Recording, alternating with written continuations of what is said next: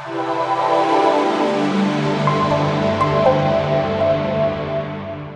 guys, welcome back to the channel, and today we are going to be concentrating on this centre section here. So last time we polished these sides ready for moulding, so these have been polished. We've just got to do the top there, and then the next section is we're going to cut out this centrepiece here and put a radius on it, and then basically that section will drop in afterwards. We'll mould that separately with the aperture here and the box there, and that'll be then a separate piece that we can mould and get in through the cockpit door. So stay tuned and we'll get this bit cut out.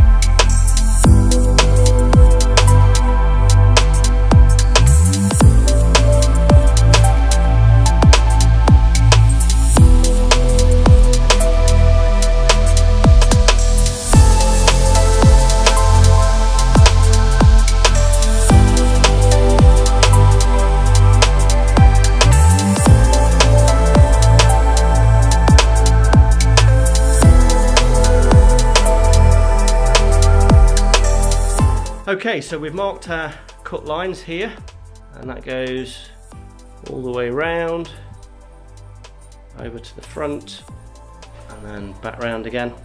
And the plan is to try and run the Festool plunge saw along this line using the guide as much as we can, so we can get this line as straight as possible. So let's get cutting.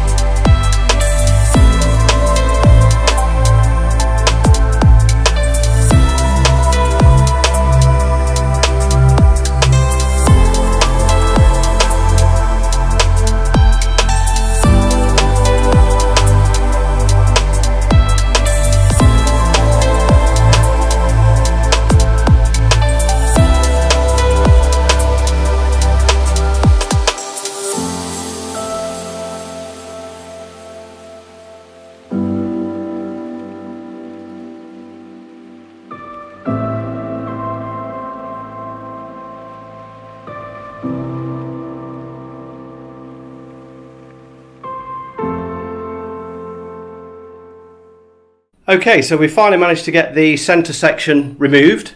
That's taken us most of the day, so it's taken a little bit longer than we thought, but we needed to be quite careful. We didn't want to damage the piece that came out, and we didn't want to damage potentially the plug for the mould that we'll be making. And it was also important that we got a nice clean edge here, so then this needed to be right. So really happy with the way that's turned out. So next job is to put a radius on this corner here. So we're going to run the router all the way round on this edge to give us a nice corner. This end piece doesn't matter because we're not moulding this piece. We've already taken a mould for that, so this piece isn't important. In fact, we're going to join it just here. So this is where the join will be on the fiberglass part. So front part will be moulded as one section, and then these side mouldings will go round to the front. So there'll effectively be a join just here. So this front piece is not important. We've already moulded off that, and we'll show you that in another video. So basically, as long as we're good from here all the way round, and so we'll put that edge on it, then that effectively means then that we can mould this side and this side. So let's get the router out, and we'll get that radius put on.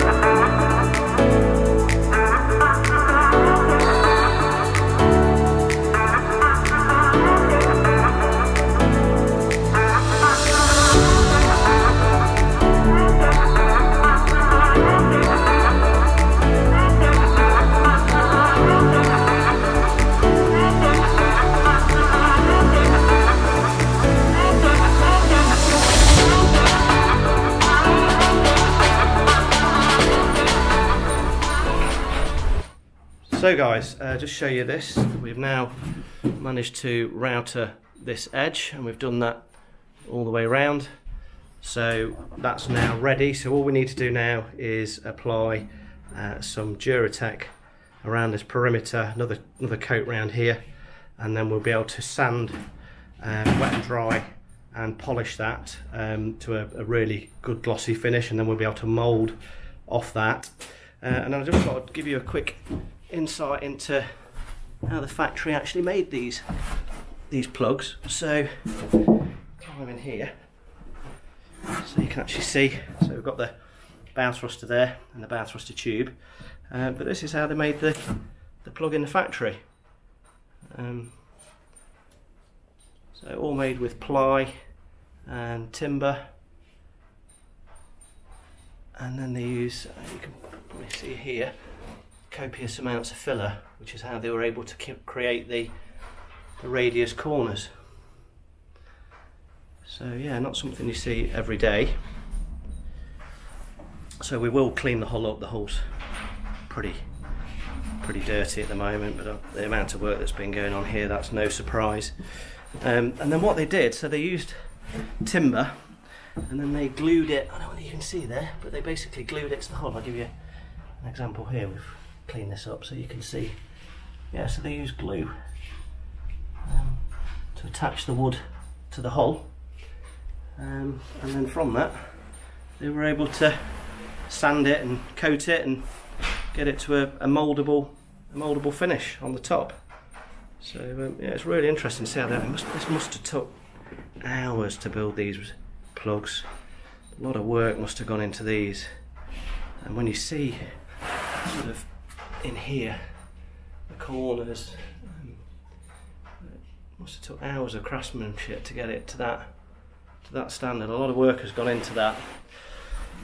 So yeah, next time, so it's the end of the day, so we're finished for today. So next time we come, we'll get the say the Duratec on this perimeter here, and we'll get that polished up, and then we'll be able to mould across here. I think we're going to have a join here in the middle where the two sides will join, and then we're going to mould the anchor locker as a separate moulding, and then we'll need to put in this bulkhead here behind the mouldings, and we'll do that either with ply, or we are looking at a composite material.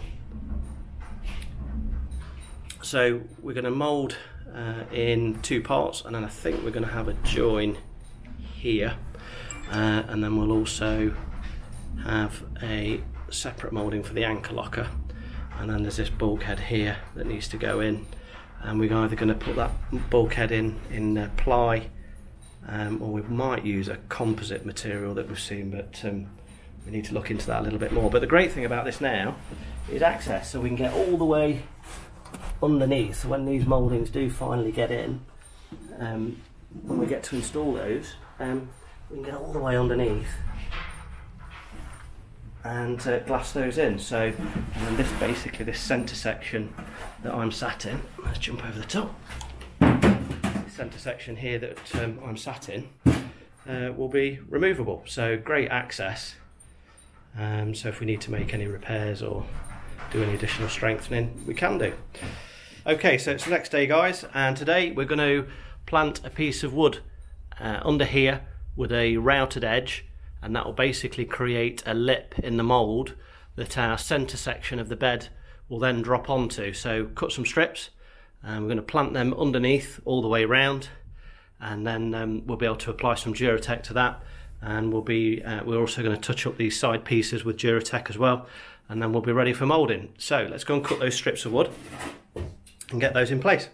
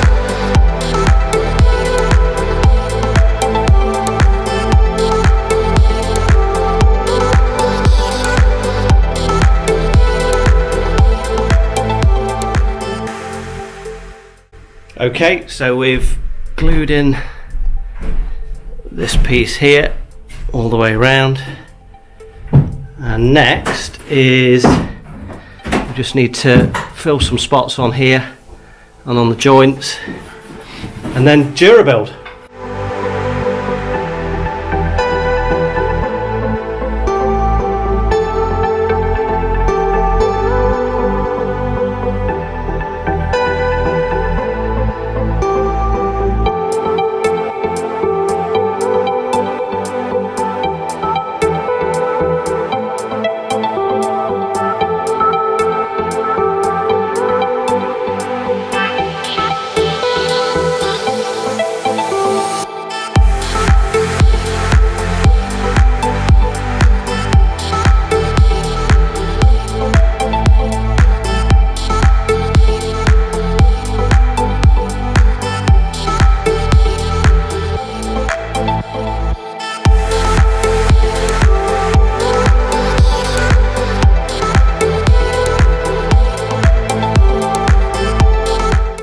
Okay guys, so we've applied the Durabuild primer, surface primer, so that's on. So we brushed that on in the end, just to get it on nice and thick.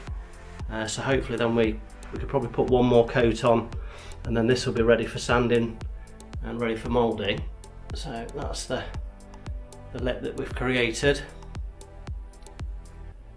So that's turned out pretty well. So we're going to leave that overnight, and then we're going to apply one more coat, and then we can start sanding and polishing. So I hope you enjoyed today's video, guys. If you did, please hit the thumbs up button, and please remember to subscribe, and we'll be back next week with another video. And also, if there are any ex-Sealine guys or anybody out there that knows any more about this boat, we'd love to hear from you. please comment in the comments section below, and we'll see you on the next one.